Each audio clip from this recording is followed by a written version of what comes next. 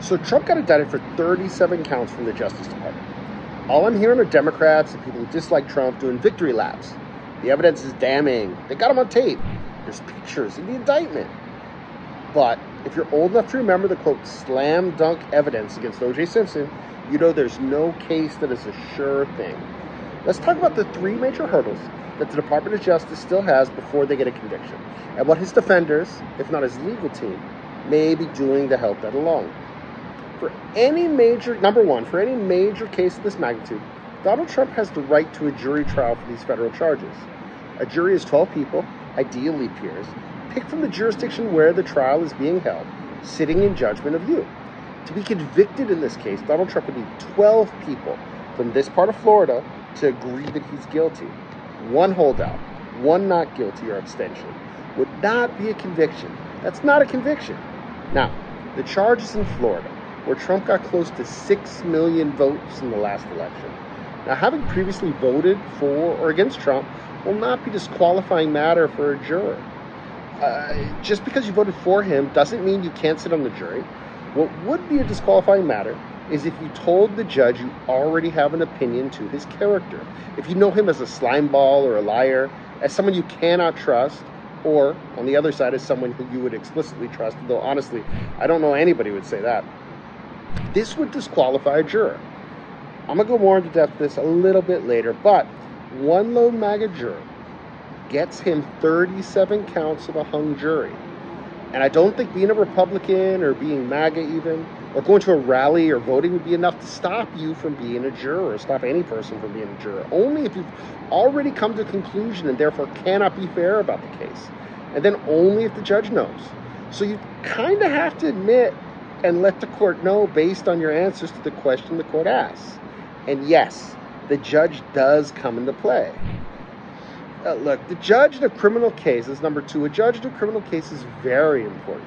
People who tell you the judge doesn't decide, the jury is the one who makes decisions, they don't understand this system, and they probably don't understand sports at all.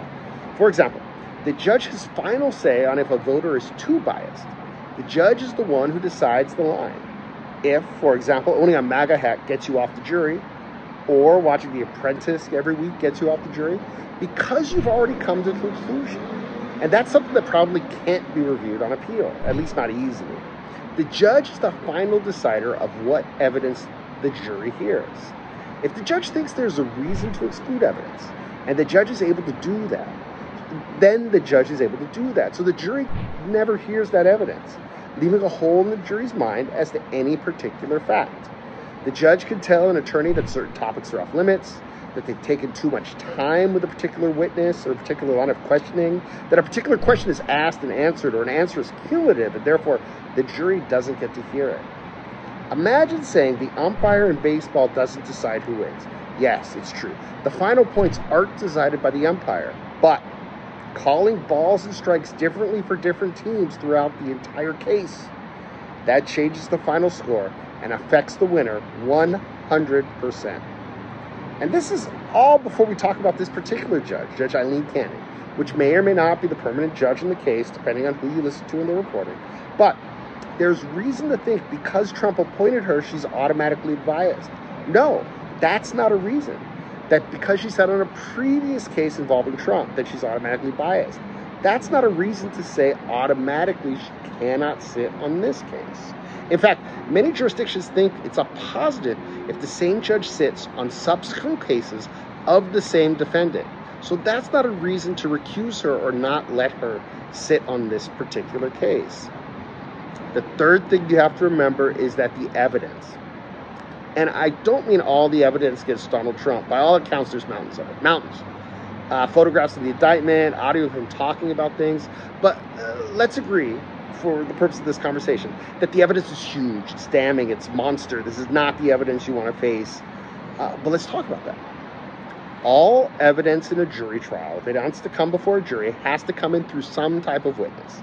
The witness has to have first-hand knowledge of something, seen it or heard it, and then testify to it.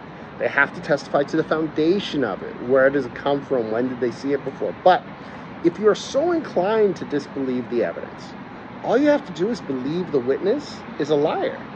You have to believe the witness has just decided to not tell you the truth, and then the case remains unproven. By now, we've all heard of the, quote, deep state. The government behind the government, the bureaucracy who really makes the sausages behind the scenes, without needing to tell the president or the elected officials, the swamp, which needed to be trained. You remember that one? In his speech on June 10th, 2023, Trump has already suggested that at least some of this evidence was planted. And while he hasn't got into it yet, has anyone heard anything about AI in the last 2 months? If they can get Biggie to sing a Tupac song, how do you really lay foundations that someone's voice isn't an AI recreation?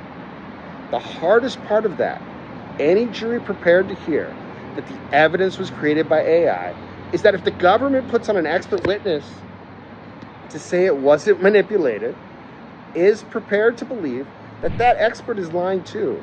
It's a descending spiral that eats itself. So, you have evidence which may not be believed, that can be kept out by a judge, which has a history of making decisions for Trump's benefit, before a jury from a jurisdiction where people generally like him and may be predisposed to think the Justice Department is out to get him. That is not a slam dunk case. As his defense team, legal and extra legal, what do you do? Bob Shapiro is very famous for saying during the original OJ trial meetings that he would get movie channels to replay more 12 Angry Men. You guys remember 12 Angry Men, of course, is the famous case where one outstanding person turned a jury from guilty to not guilty, and he wanted to use that movie to inspire that in potential jurors in the OJ case. I do think what you're going to see is Trump's legal team and his extra legal team doing everything they can to inspire potential jurors, as opposed to the actual jurors, inspire potential jurors before the trial starts and get them to think and look about things a certain way. For example, I think you're going to see to start many more news specials from Fox News and whoever else, specials on jury nullification. Jury nullification is the theory that the jury can believe someone is guilty legally, but can still find a person not guilty in court.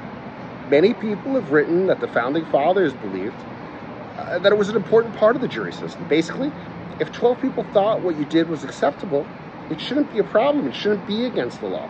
That 12 people could override the law that the legislature passed. Nowadays, we have jury instructions against nullification. Attorneys are not allowed to argue it, but you have other organizations that push it. For example, drug legalization, for the longest time, encouraged people who sat on jury trials for marijuana charges to stay silent before the judge during jury selection as to their bias in favor of marijuana. And then, no matter the charge, vote to acquit. They would go so far as to pass out flyers in front of the courthouses. I strongly believe that the tactic Trump supporters will follow here, once they get into it, Fox News and other outlets will run specials on how jury nullification works and how to engage in it, and that if they can infiltrate the jury, there's no way to know in advance that that's what the jury is going to decide. And wait until the Republican media globs onto the point of, oh, now you trust the police? Wait till they get that talking point. We've been singing Still Not Loving Police since 1999 and more vulgar versions before that. But now we believe everything they say, that just because they're federal agents, they're somehow different than state police? Finally, let's keep in mind that there's 37 counts. Juries get tired with 3 counts. 37 is a long case. The longer the presentation of evidence, the more people miss. The more presented, the more Trump will run with the, if it's that perfect, it must be planted. And that's before they throw out, it could all be AI.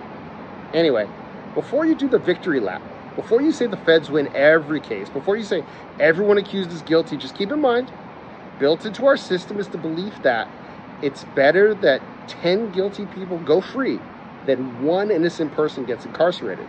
And we hear every day innocent people have been incarcerated. What if Trump is the one that goes free? Don't celebrate before you're out of the locker room. Just wanted to talk about that and let you guys know those particular points. Thank you very much always for tuning in.